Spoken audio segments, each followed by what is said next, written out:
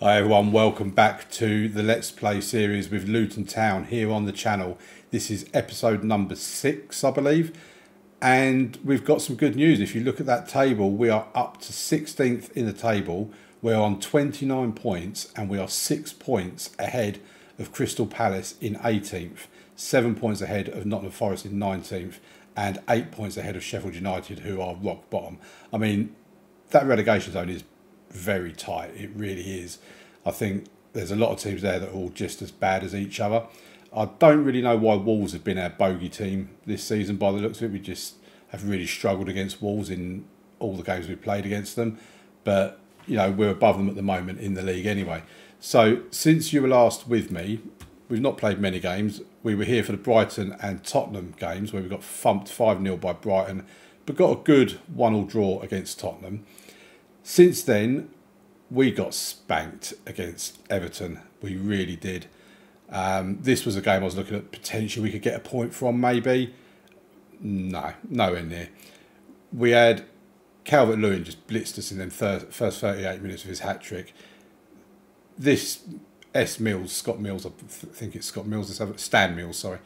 Stan Mills, he was like Lionel Messi in this game, you know what I mean? He was absolutely phenomenal. Dele Alli, I didn't even know was still playing for Everton. Maybe because this is your world. In real life, he is still assigned to the club. And then Dominic Calvert-Lewin got his 4th of the game. Dele Alli then got sent off after 54 minutes. We converted a penalty from Clinton Morris on 60 minutes. And then, for some reason, Dyke was given the next penalty to take. Morris was still on the field. He hadn't been substituted or anything like that. As you can see by the fact there, he's still there. And he missed it. And I'm sitting there thinking, why didn't Colton Morris still take the penalty? You know, I know he's already taken one, but, you know, have the courage of your convictions. Do it again. You know, when you look at his stats, he's got 7 goals for us this season. 4 of them goals have been penalties. You know, he's got 4 from 4. He is a penalty taker. When you look at Daryl Dyke, for example, and this guy really does need to start scoring goals, which, to be fair, he has. We'll get to that in a second. Where's penalties on here? Penalty taking 12. So you don't kind of look at that and think, oh yeah, you're a class penalty taker. Whereas Morris, I don't know what Morris's penalties is.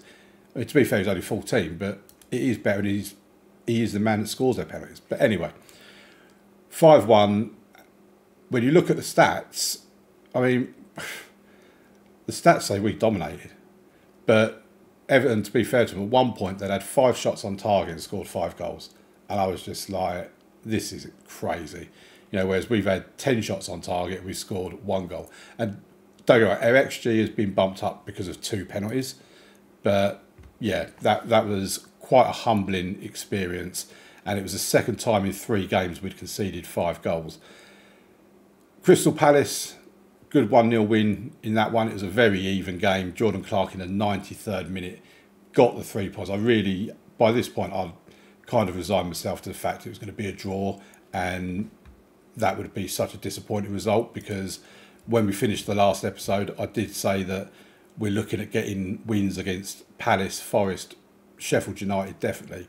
If we can get draws against Bournemouth and maybe Everton, then we would definitely have had enough points in the bank. So to win that 1-0 was a massive relief. But like I said, I really thought we was going to mess it up and only get a draw. And the fact we're at home as well. I mean, that's where this has been quite favourable to us, is we've got a lot of these games at home. Then we played against Manchester City and oh dear, oh dear, oh dear. I mean, we beat them in the previous fixture, but we were nowhere near them in this one. Akanji, Phillips, Kovacic and Ceballos with the goals. They didn't even have Erling Haaland in their team. They didn't even need him. 4-0 win, comfortable for them. 2-0 at half-time, another 2 goals in the second half. What can you say? They're top of the table, I believe, at the moment, Manchester City. If we quickly go to them, we can probably see where they are. Nope, that doesn't tell us. We'll look at that in a minute. And then Nottingham Forest, 2-1 win against Nottingham Forest. Again, I'll say this was a pretty even and close game. A draw may have been a fair result, but we took our chances here. 3 shots on target. We scored 2 goals. Daryl Dyke actually managed to get a couple of goals. That's big for him because he's only scored 1 goal so far, and he's a guy that I've bought to keep us in the Premier League with his goals. Well, he may just have done that with them 2 goals there. Yates did score in the 95th minute, but in all honesty, it was far too late by then. So when we go back to the Premier League table, yeah, Man City are top. We sit in 16th, like I say, 6 points outside the relegation zone. We've now got 2 massive games, because after these 2 games, I think we're probably losing at least 4 of our final 5. It looks like we're going to lose away to Man United, at home to Arsenal, away to Liverpool, and at home to Chelsea. I don't envisage, I mean, Chelsea is 7th, Liverpool are 3rd, Arsenal are 2nd, United are 4th. That's a nightmare run of fixtures at the end of a season. So the game against Fulham, who are 9th, if we go into these final games needing something, that will be the one where we would need to get something. If we have a look at Crystal Palace, because they're basically the team that's nearest to us, look at their schedule. Their final 5, they've got Villa next away, then they've got Burnley, who are 13th, at home. That could be points for them. They've got Tottenham away, who are 8th. Bournemouth are at home, who are 15th. Everton away from home, and West Ham at home. I could see them getting maybe 3 points against Burnley, 3 points against Bournemouth, maybe a point against Everton or West Ham. So I can see them getting another 7 points, which for me, when you look at the table, that would take them to 30. They do have a slightly better goal difference. So that's why I'm saying that out of today's games, if we can win 1 of these 2 games, I think that will be enough to keep us up. So before we get into the fixture, actually, I just need to speak about Elijah Adebayo.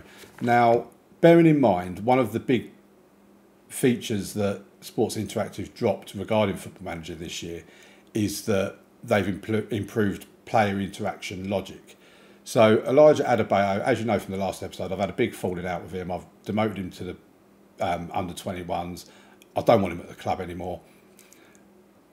I then had the leadership team come to me and say that they think he deserves a new contract, because I've been working so hard on dynamics, and I'll show you those in a second, at getting them in a good position. And when I say I've been working hard, I've worked my butt off trying to get these dynamics into a good position, praising them for training, praising them just because they've walked through the door and showed up, really. You know, just trying to get it into an area where it's like people are happy, at least at an average level. So I said, okay, fine, I'll give him a new contract, you know, if it helps improve morale amongst the group of players, blah, blah, blah, blah, blah. So I went to his agent, said to his agent, I'd like to discuss offering Elijah a new contract. Don't want to talk to you, don't want a new contract, he's got no interest in it at all. And I'm like, okay, fair enough, can't say I haven't tried. And then Adebayo comes to me and says, you've not fulfilled your promise, you promised me a new contract. And I'm like, I'm trying to give you that new contract, buddy, but you won't talk to me, but you're talking to me now. But there's nowhere in there where you can say, well, actually, now you're in the room, shall we discuss your new contract? Because your agent's telling me that you're not interested. So I said, you know, I'm sorry, I'll give you that new contract. You know, please accept my apologies. And then I've gone back to his agent again, and he's still not prepared to talk to me. So to show that this isn't just me talking nonsense, enter contract negotiations. For some reason, I'm not even getting the option to talk to the agent now. There you go. My client isn't interested in entering into contract negotiations with your club. He isn't interested due to being transfer listed. So what I'm going to do now is see if I can take him off the transfer list. No status set. I don't want to offer via transfer room, so just confirm that. And he's still not prepared to talk to me. Now, I will come back after the game against Bournemouth and see if he's changed his mind now that I've taken him off the transfer list. But there you go. So, dynamics, there you go. Slight dip in the club atmosphere, but it's at a very good level at the moment. Managerial support is good, team cohesion is good, and that just goes to show what a couple of wins does to the club atmosphere and that, because that was average, this was average, this has slightly been into the good, but now it's very good and good on these two. So perhaps we look at the happiness side of things. In the leadership group, I mean, Penny Ruddock-Mpanzu is dissatisfied with the club. He's concerned about his playing time. Overall happiness, though, is content. It's only when you get down to the influential players and you've got Ogbene slightly happy, but then you've got Alfie Doughty, who's not even playing, he's got a long-term injury. So there's a few that are supporting teammates and things like that, but overall I think that's actually pretty good. It's better than what I was expecting it to be. So yeah, let's get back to the previous screen. As you see here, we're playing in the evening kickoff. Palace have drawn against Chelsea, so they were actually on 22 points. They've drawn against Chelsea. We now need to go and get some points against Bournemouth. We need a win. We really do. My aim is to get 4 points from this episode, and I think a draw against Bournemouth and a win against Sheffield United. So this is the team we're going to go with Walton in goal, Ruckman left back, Cannon right back with Diku and Danaya in the centre, Onyeka and Campbell in the midfield, Mendes Gomez and Escoval out wide with Dyke and Morris up front. Let's get into the game and hopefully we can get some points in this, because this really is as must win as it gets, because if we fail to pick up at least one win, minimum 3 points, if we fail to pick up 3 points from this episode, I really don't know if we're going to survive or not. So Escobar with the free kick. Neto comes out and claims it. It's going to be Bournemouth work their way from the back, so it's with Brooks. Oh, we've intercepted it. Mendes Gomez has it now. Gets across into the box. Oh, with it, Dykes hit the post. I thought they were going to break away then, but luckily they didn't. Or at least the highlight decided to end then anyway. So 15 minutes gone. Not been a massively active game. We've dominated possession. We've had 2 shots on goal, but not a shot on target. Bournemouth are yet to have a shot at goal. We've just had a first shot on target and a second one, but obviously it weren't good enough to be considered as a highlight. So here's Bournemouth now with Neto. Pumps the ball upfield. We win the first header and the second. We've given it away to Brooks, and Brooks is through and it's just gone wide. That was a let-off. That was poor defending from us, and Brooks really should have put that in the back of the net. So Escobar with the free kick. This is in a very good position actually. Oh, it's just gone high, just gone wide. Couldn't quite. I mean, he's been pretty good, Escobar. He's not been amazing, but he's been pretty good. One of our January transfer signings. And that's half time and it's 0-0. Where's my mouse gone? There it is. So the pundits might not believe in us today, but the fans do. So go and do them proud. Okay. I do still think in them team talk things there needs to be a bit more logic to some of that, because you'll say something that makes perfect logical sense and they don't like it, or they just don't don't react at all. Here's Solanke for Bournemouth. Luckily it's straight at Walton. And that was Bournemouth's first shot on target, and it's taken to the start of the second half for that to happen. So an hour gone, we're going to need to look at making some substitutions. So looking at this, I mean, everyone's playing meh at the moment. I think we're probably going to take Carlton Morris off. The problem is, we take him off, all we've really got is Cordy Woodrow, and he's not scored for about 12 years. So we take him off. I think we might take Cannon off for Burke. I'm just deliberating. And we'll confirm that sub. Just fresh legs in defence, really. Thought they were going to show a corner, but obviously decided against it. So Bournemouth now, 68th minute of the game. Here's Longstaff to Holm. Plays it back. Holm receives it back again. So now we've Cook to Longstaff. Bournemouth being quite patient with their build-up play. They'll be looking at this as being some good bit of football that they're playing. Chan, formerly of Wolves, of course. Well, I can't look at this at the moment. I think we just make a tackle. Oh, they've got some space here with Holm. He gets across into the box and it's just over the bar. It kind of looked like they didn't really know what to do with it when they had it. We've had 5 shots on target, but still can't score a goal. So we're going to bring Ogbene on for Escoval and Onyedema on for Gomez. Just see if we get some fresh legs in the 2 inside forward positions.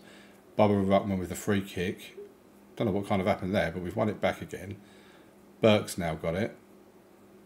Goes back to Campbell, to Denayer. He finds Ogbene. It's now our turn to patiently build. Denayer again, this time to Onyeka. To Denayer. To Burke. Ogbene inside to Campbell. Gives it to Dyke. Dyke, I think, was trying to find Woodrow, but the pass was way off. This is my concern when you give the ball away with a misplaced pass. And shot was over the bar, didn't come to anything. But it looks like we could be heading towards a 0-0 draw, which, to be quite honest, I'll take it. So I think we bring Leidoni on for Onyeka.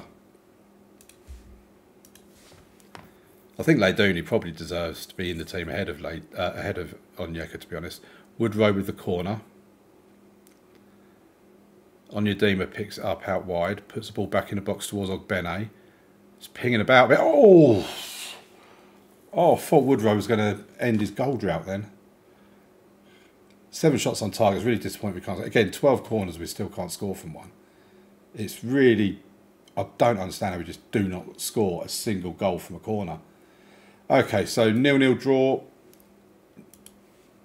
Sympathise with them. Let's not ruin morale.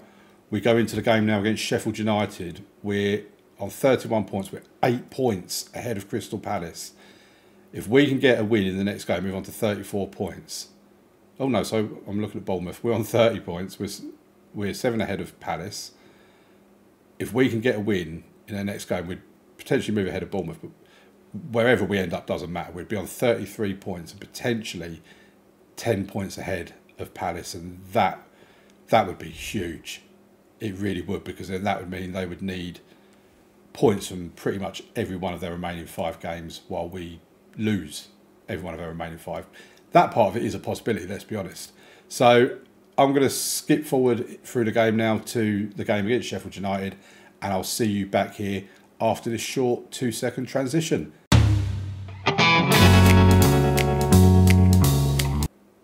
Okay, so welcome back, and we're about to go into the game against Sheffield United at home, and I did notice on the league table that Sheffield United have actually moved up a position. So I thought, let's have a look at their schedule, because they've obviously got points recently. And yeah, they beat Burnley 2-0 at home, and Ollie McBurney with the goals. They also beat Manchester United 1-0, which is quite a surprising result. It was at home as well. And when you look at the stats, they were probably deserving of that win as well, especially in terms of the number of shots they got on target. Yes, their XG is not as good, and United did have 2 goals disallowed. Martial with both of them disallowed. But Rhian Brewster scoring in the 4th minute, and fair play to them, they hung on to that 1-0 lead all the way through. So we take them on now. One bit of news item I just want to bring you. We had Adebayo wanted to discuss personal continually broken promises to him, even though, as you've seen yourself, I've tried offering him a contract, but he won't discuss one with me. But apparently that means I'm breaking promises to him because I'm not offering him one. So we had a little chat. He said, I'm going to need to leave the club and work with a manager I can trust. So I clicked on the option, fine, we'll get rid of you, or we'll find a move for you. So he's now handed in his transfer request. Considering he wouldn't discuss a new deal because he's been transfer listed, that's why we took him off the transfer list. This boy needs to work his brain out, he really does, because he's clearly got potential about him, and but he's just been rubbish. I mean, I don't know what them stats are saying. He's made more than 2 substitute appearances. There you go. So that made no sense what was on the previous page. But 3 goals in 11 appearances. It's just so frustrating when you get, like I say, the interaction logic is meant to have improved, and there's an example for you in season 1 where it's clearly not improved. So let's get into the game. I've not actually selected the squad yet, so I think I'm going to bring Leiduni in for Onyeka. And other than that, I think I'm going to keep it as it is. Now, you might notice Joe Taylor is on the bench in place of Corley Woodrow. He's not been injured or anything like that. But I was looking through the dev centre, and Joe Taylor, I sat here and I thought, I recognise the name. I'm sure I had him in last year's Football Manager. And then I looked at the history, and that's where I recognised it, that when I was managing Ebbsfleet, I had him on loan from Peterborough. And then obviously in real life, he's started off with probably the January transfer window, has then gone on loan to Luton, they moved permanently to Luton for 600,000. I thought, do you know what? When I had him at Ebbsfleet, he was dynamite. He really was. His rating for us was a lot better. He was something like 2-star current with 5-star potential. But obviously he's at a higher level now. Maybe that's affected his potential, whatever else. So I just thought, you know what? Woodrow's not scored in 10 games. Let's just put him on the bench and see what happens. So the team looks a bit familiar. Walton in goal, Ruckman and Cannon in the full-back positions, Diku and Denier in the middle, Leiduni in for Onyeka and Campbell in the centre of midfield, with Mendes Gomez and Esquivel out wide, Morris as the attacking forward and Dyke as the target forward. So let's get into it. We need a win in this game. I can't state how important a win here is. A defeat would be disastrous. You know, a defeat I think would mean we are down, quite honestly. So let's get into it. We're at home. We're against Sheffield United. Esquivel with the corner. Of course, it's cleared away and we don't score from it. Mendes Gomez picks it up though. We can come back at them. Cannon to Esquivel. Puts it into Dyke. Daryl Dyke has scored. Oh, it's going to be disallowed, isn't it? Because it always is. Please, ref. Oh. By the way, I am wearing the Luton Town shirt for this episode, by the way. Thought, let's try and bring every bit of superstition we can, that if I'm wearing a shirt, we'll get the win. I do hate how it does seem like far more goals get disallowed for offside for me than it does for the opposition. That's so disappointing, because that looked like a good goal as well, but offside's offside. So we're not getting many highlights. We're petering towards half time with a bit of a whimper. You could probably say Sheffield United so far have been a better team. Morris tries to get it in, but Ndai can bring it away now. We win it back. Mendes Gomez tries the ball over the top, doesn't quite find Morris, but Morris gives it to Campbell, to Esquivel, to Morris. Oh my word, what a shot! Esquivel with the assist. Morris has got the goal. That could be huge. That could be massive. Oh, we go in 1-0 up at half time. Colton Morris, who to be fair doesn't score many goals from open play. I mean, doesn't score many goals full stop, but definitely not from open play. Come on, let's find another gear to take control of this game. If we can get a second goal, then we really would be in control of this game. There's a highlight right from kick-off. Cannon to Esquivel. Gets across into the box towards Morris, but it's headed away. We get it back again with Diku to Leiduni. Oh, he's poor pass. And Sheffield United can bring it forward. They go back to the goalkeeper. Let's not concede a goal as the first highlight of the half, please. Oh. Looks like that was a save from the goalkeeper, so it's gone out for a corner. I don't like this highlight, I really don't. Egan now has it. I mean, can we just end this highlight? Thank you. Oh, that was far too stressful, that highlight. Cannon now with the ball. to Dyke. He goes through, but it's blazed over the bar. But it either took a deflection or save. It is a corner. Not that corners matter because we don't score from them. But Esquivel, what to tell you? Back with Esquivel again, and he was in an offside position. I mean, that was a poor choice of pass, I think, from Mendes Gomez there, really, to be honest. We're going to need to look at making substitutions very soon. This has been a very even game, to be fair. Basham starts the move for Sheffield United. It's now with Sander Berg in the midfield. We cut it out through Denier to Mendes Gomez. Gives it to Leyduni. He's undersold again. Cannon picks it up, though. Running into the box. This is promising. Oh, Leyduni. Come on. Just a bit more composure from you, please. Okay, let's have a look at the substitute. Who are we going to be taking off? So, Mendes Gomez, Michael Leyduni hasn't really done much. I'm a bit annoyed with him at that. So, I think we'll bring Onyeka on for Leyduni. And Onyedima can come on for Mendes Gomez.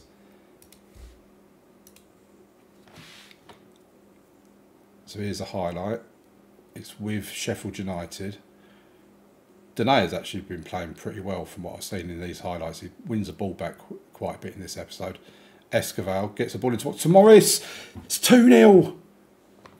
Don't you dare disallow this, ref. Don't you dare. Not a second one.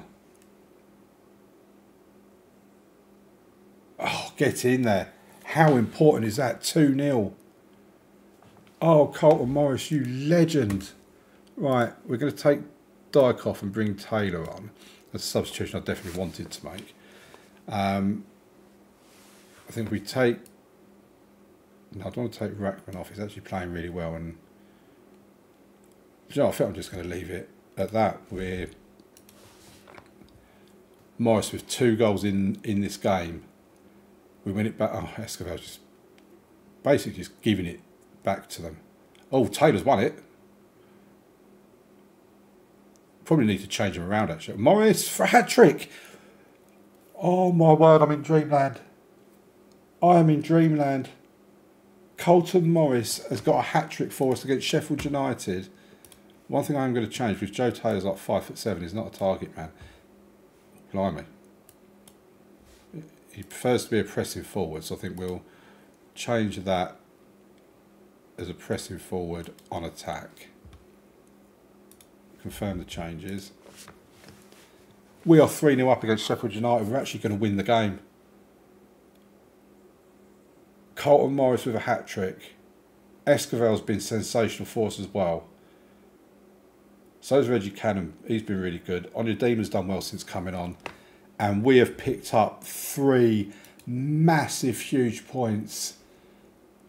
Oh, I'm so happy. I'm so relieved. There's the table. For a minute then I thought that was us. I was like, what are we doing down there? We've won. We're up to 15th in the league table. We have a game in hand over Bournemouth. I mean, like I say, the teams below us in terms of Bournemouth and Wolves, I'm not really worried about them. Oh, this is incredible. We are currently 10 points ahead of Palace, 9 points ahead of Sheffield United with 5 games to go. I don't want to get my hopes up, but this is looking... It's looking like we're actually going to survive. And I didn't give myself a cat in hell's chance after the way we started the season. But Morris, you deserve the praise. You really do. That was incredible. I mean, you look at this. He's got 10 goals in 30 games. A goal in every 3 games. 4 assists.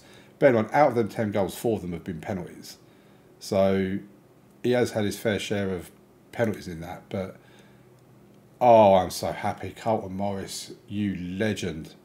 And I think he will go down as the first legend of my YouTube channel if we actually manage to stay up.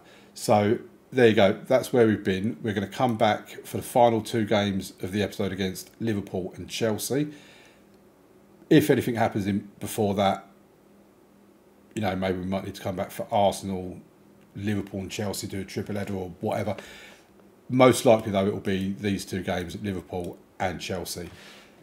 Thank you for watching. Please leave a like on the video. Leave a comment. subscribe to the channel, all of that sort of stuff. And I'm so relieved. I'll see you in the next episode. Thank you very much for watching. Bye.